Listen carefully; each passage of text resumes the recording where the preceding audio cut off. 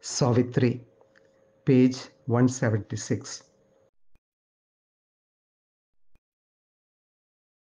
A hierophant of the bodiless secrecy, interned in an unseen spiritual sheath, the will that pushes sense beyond its scope, to feel the light and joy intangible, half found its way into the ineffable space, half captured a sealed sweetness of desire that yearned from a bosom of mysterious bliss, half manifested veiled reality, a soul not wrapped into its cloak of mind could glimpse the true sense of a world of forms, illumined by a vision in the thought, upbuoyed by the art's understanding flame.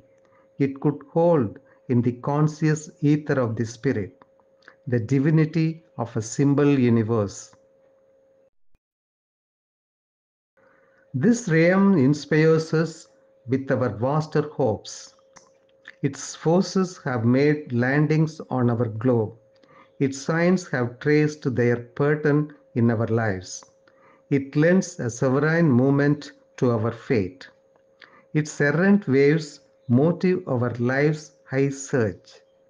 All that we seek for is prefigured there, and all we have not known nor ever sought, which yet one day must be born in human hearts, that the timeless may fulfill itself in things, incarnate in the mystery of the days, eternal in an unclosed infinite, a mounting endless possibility, claims high upon a topless ladder of dream, forever in the being's conscious trance.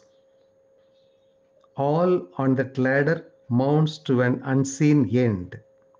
An energy of perpetual transience makes the journey from which no return is sure, the pilgrimage of nature to the unknown.